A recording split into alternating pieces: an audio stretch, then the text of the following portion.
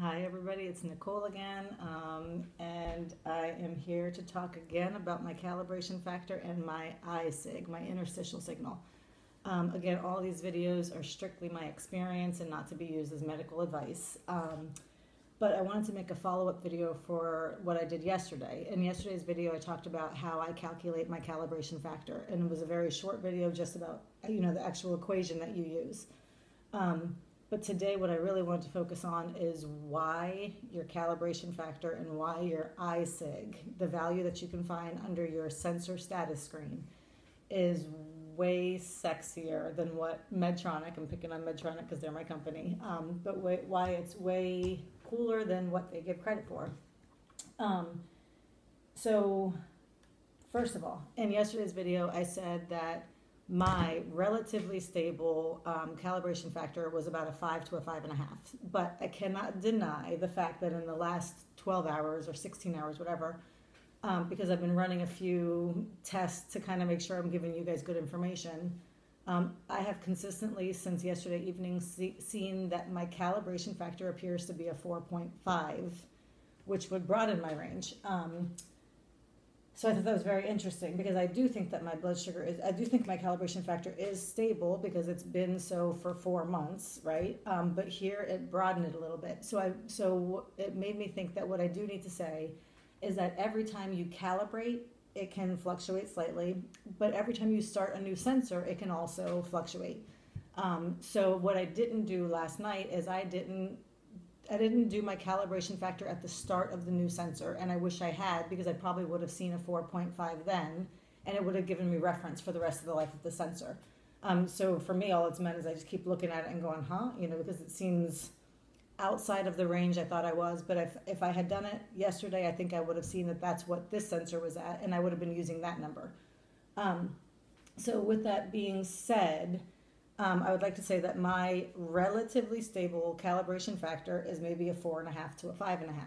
Now, when I use my calculator and I calculate the difference in BG readings between the 4.5 and a 5.5, it's just outside of 20% difference. Now, if I'm not mistaken, the FDA has approved a 20% fluctuation in blood glucose readings using your finger stick, using your tester.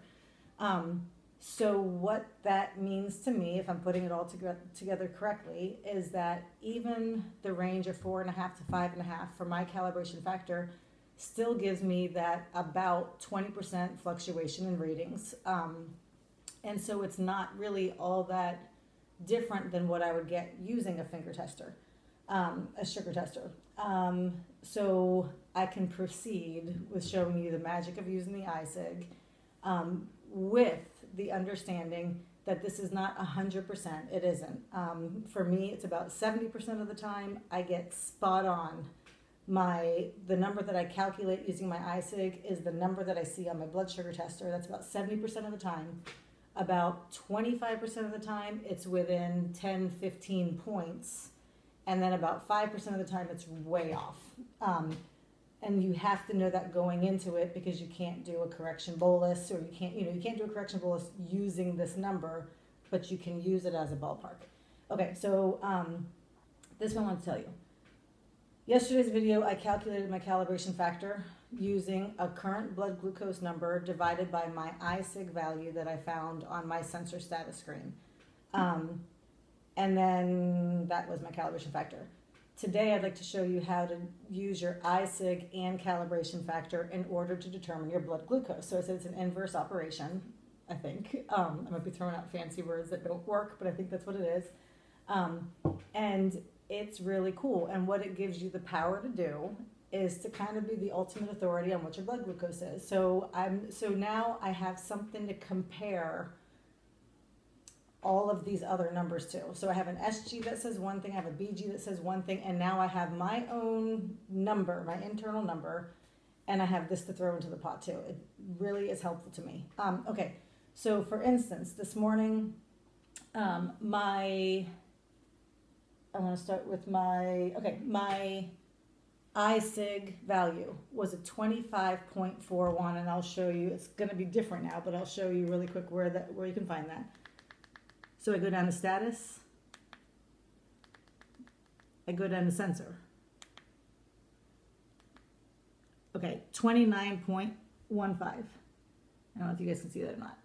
Okay, so that is my current ISIG value, 29.15. So let's just go ahead and do it with this one. So what I'm going to do is I'm going to take my ISIG value of 29.15. Put you on pause for a second. I apologize. Okay, I'm going to go to my calculator.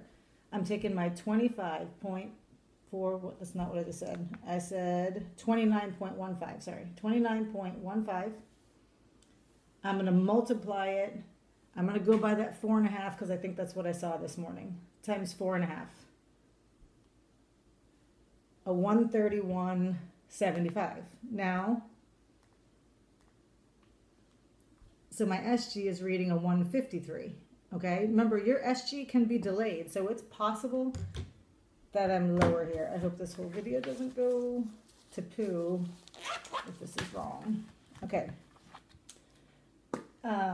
So I'm going to give myself, now I'm going to confirm it. Again, when I'm outside of the house, what I'm doing is I go, oh, look, it's a 131. That's my number. My thing says a 153. That's ballpark. That's probably about right. So if I'm shaky, I'm probably hungry and not low. But let's just see really quick. That's using a 4.5, and I don't know if 4.5 is right.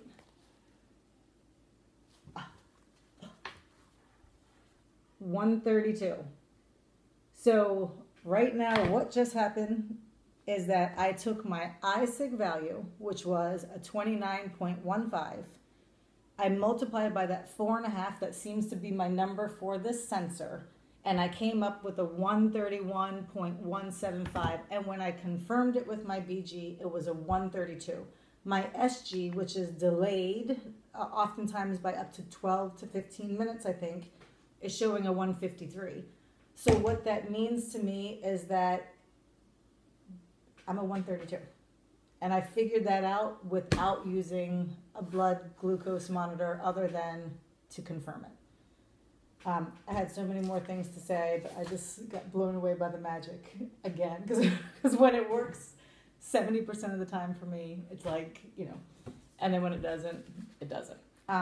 So I might do another video on this one because it's important stuff. That's 7.5 minutes. I apologize. I think I will make another video where I give you guys a few more kind of samples. But consider your ISIG value as a powerful tool in your pocket that you can check your SG, or you're driving down the road, you don't have a sugar tester, you feel like your sugar is high, but you're not sure. It gives you this ballpark figure. And any measures you take as a result have to be conservative. You know, you don't want to overdose on insulin, obviously, but it's this ballpark figure that you can use just with your own stuff, as long as you have your sensor in. Okay, that was a long video. Sorry. Bye.